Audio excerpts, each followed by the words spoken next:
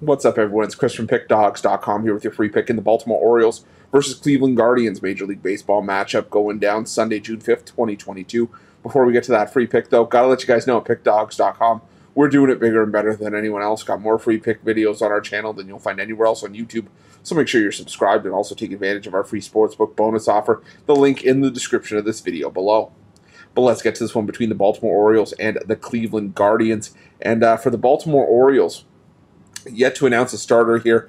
Those of you who watch our videos at Pick Dawgz and watch me in particular know that sometimes if we don't have a starter announced, I like to take a look at the starting rotation, see if we can find a pattern as to who gives us the most likely idea as to who could be the starter for a certain team in a certain game.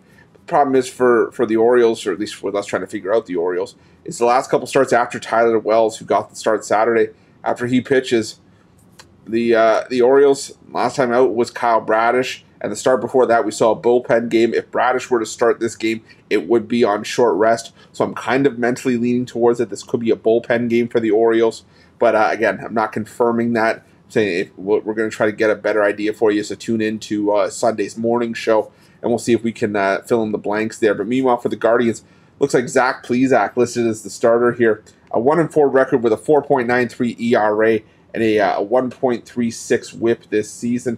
Now, Plesac, he had a good start last time out where he allowed 1 run over 6 innings of work against the Kansas City Royals. But it's also, for Plesac, has been just a bunch of inconsistencies in terms of starting. He allowed 7 runs to start before that. Then he over 4 2/3 innings of work, and then the previous start before that one, 2 runs over 6 innings. Before that, 5 runs, 4 earned over 6 1/3 innings of work.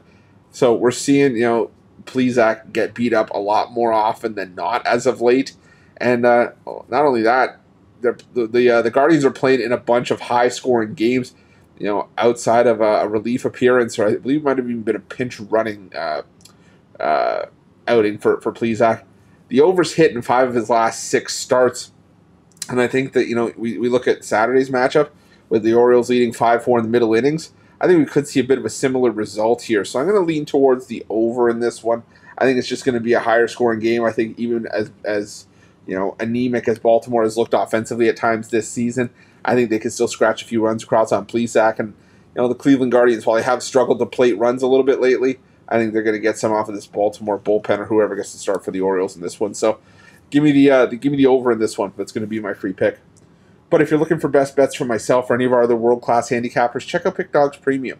Also, click the join button in the description of this video below for more information on our YouTube VIP package. It's a great way to get yourself more premium content. It's also one of the best values going in sports handicapping today, so make sure you check it out. Thanks for watching. Don't forget to subscribe and drop a like. Let's cash some winners.